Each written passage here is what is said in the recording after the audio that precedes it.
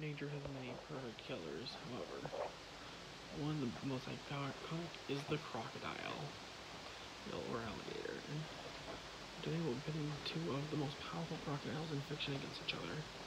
King K. Rool, the leader of the Kremling crew, and Leatherhead, the turtle, the nemesis of the pseudo-nemesis of the turtle, the allied, the sometimes enemy, sometimes a nemesis of the Teenage Mutant Ninja Turtles.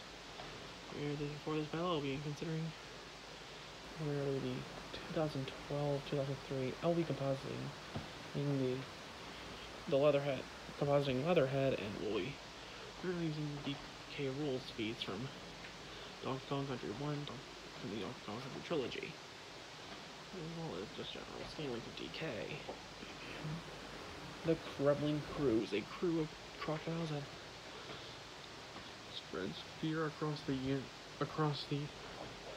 surrounding islands, led by the dangerous psychopath King K. Rool.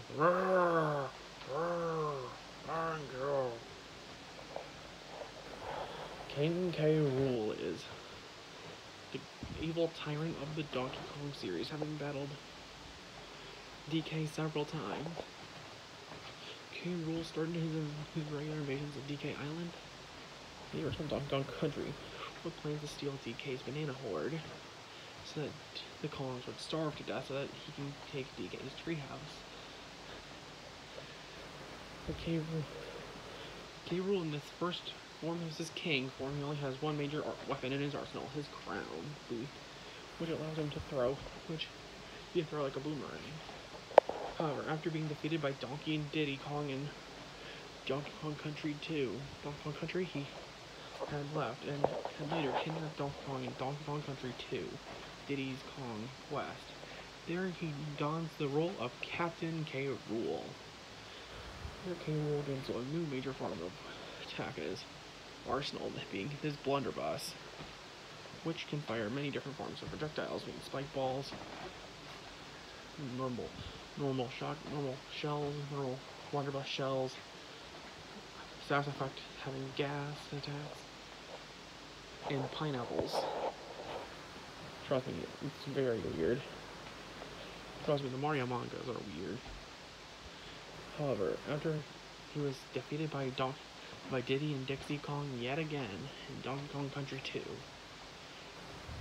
K. Rool had devised another plan, and for this he needed to kidnap both the original Kongs that had defeated him in Donkey Kong Country 1. Dixie and Kitty to try to take down King K. Rool, or as he now went by in that game, in Donkey Kong Country 3, Baron K. Roolenstein. He has the propeller pack. He has the propeller pack, which allows him to work as a short-term recovery ability.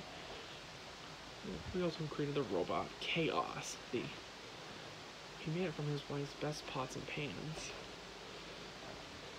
However, shortly after his defeat in Donkey Kong Country 3, the giant crocodile had enough, so he decided to build the biggest weapon in his arsenal. It's a crystal banana, but we'll get to that. We'll cross that bridge when we get there. The Blastomatic, a weapon that was made specifically to destroy islands. However, he'd figure that the Kongs would take the things necessary to destroy it.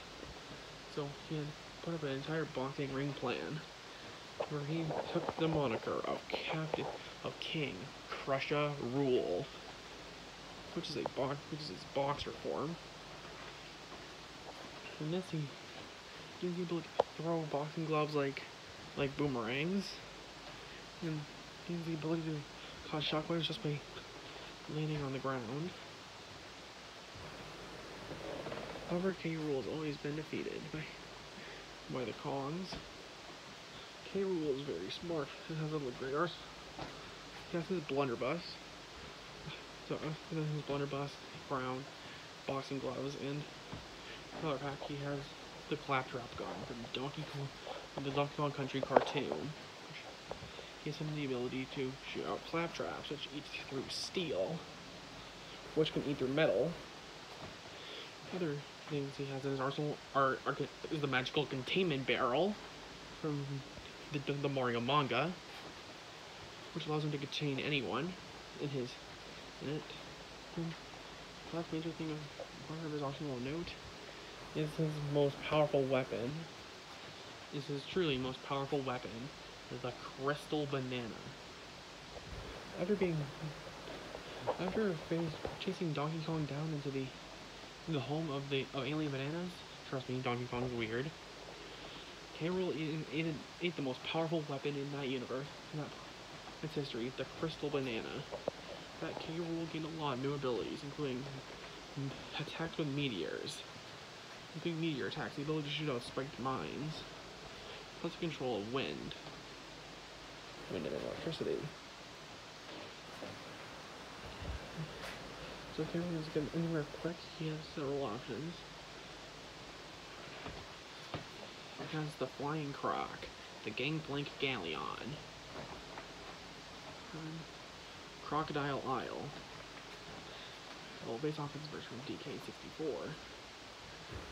His Barrel Jet from Donkey Kong Barrel Blast, and most notably of all, his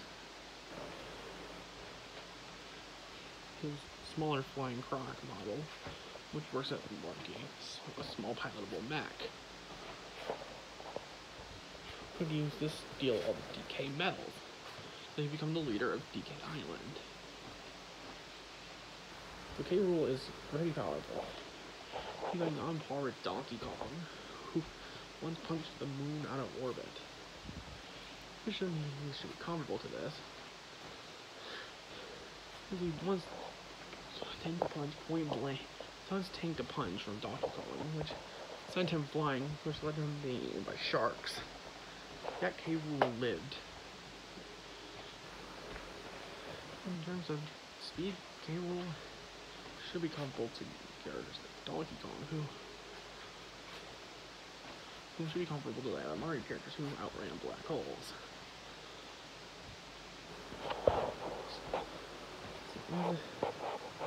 The Roll should be comparable to most capable of surviving being punched by Donkey Kong, which was powerful enough to punch the moon out of orbit.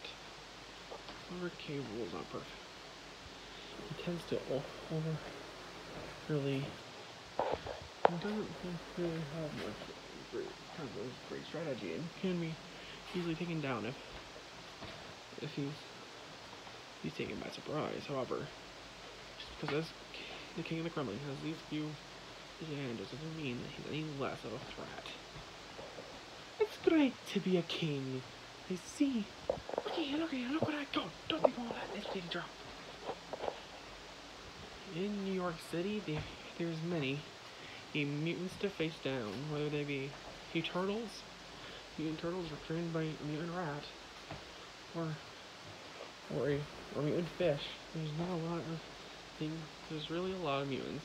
However, one of their most powerful mutants is a mutated alligator that lives in the sewers, known as Leatherhead. Leatherhead is a creation of the a mutant created by the Shredder, made specifically to kill the Ninja Turtles. However, it's inconsistent whether Leatherhead really wants to kill the turtles. Leatherhead fights on par with the Ninja Turtle. On par with the Ninja Turtles, and has his own sort of a rocket launcher.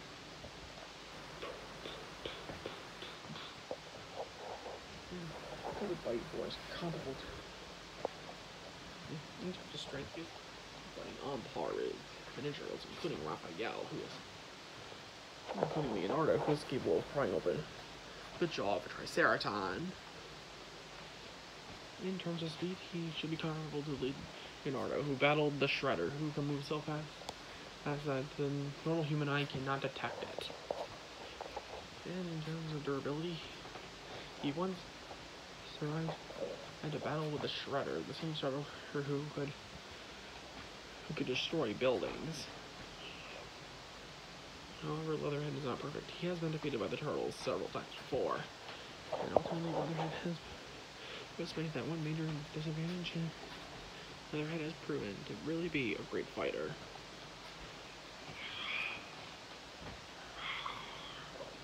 Alright, the reptiles are ready. Time to see which crocodilian wins this cruel battle. It's time for a fight of the reptiles. Location, New York City.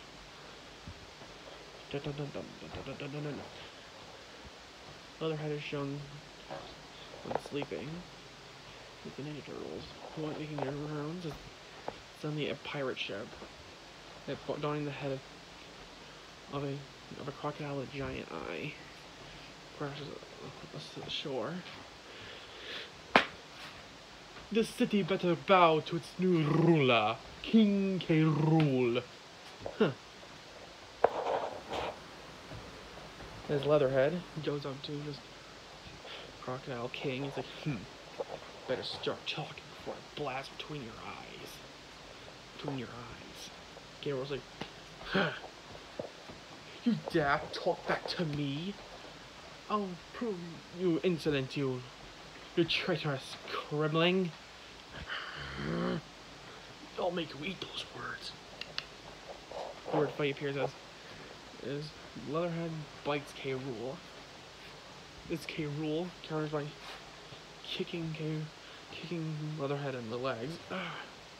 K. Rool then body checks Leatherhead back with his golden stomach as K.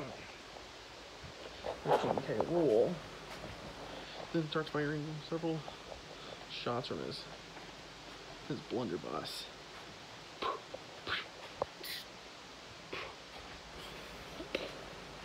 Each of the projectiles hitting Leatherhead. And Leatherhead, however, when Pineapple he uses his bottle rocket launcher, however, it goes the wrong way because of the effect of one of the status effect clouds. As Pineapple conks Leatherhead on the back of the head, he runs over and tries to bite K. Rool one more time. As K. Rool then takes the claptrap gun and fires it into Leatherhead's mouth, which staggers Leatherhead before K. Rool tosses his Leatherhead onto the Empire State Building, and this K. Rool then brings out the Blast-O-Matic.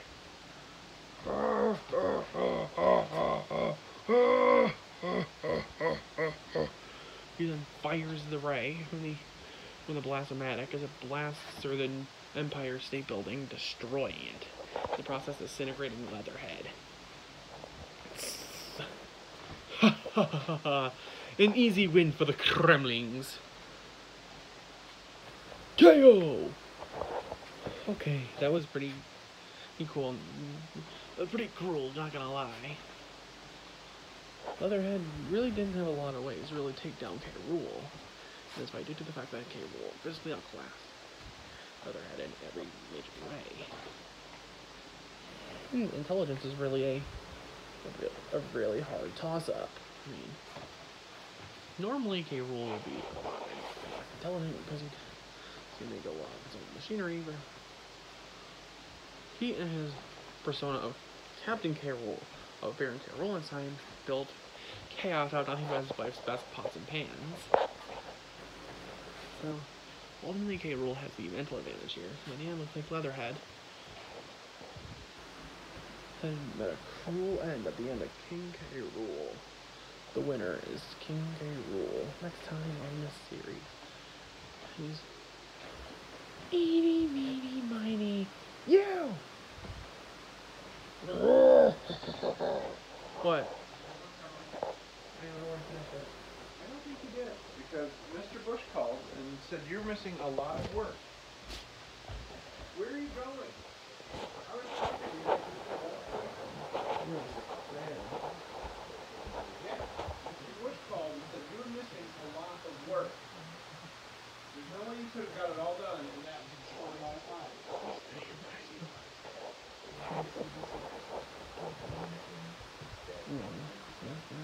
Just Bowser versus Good.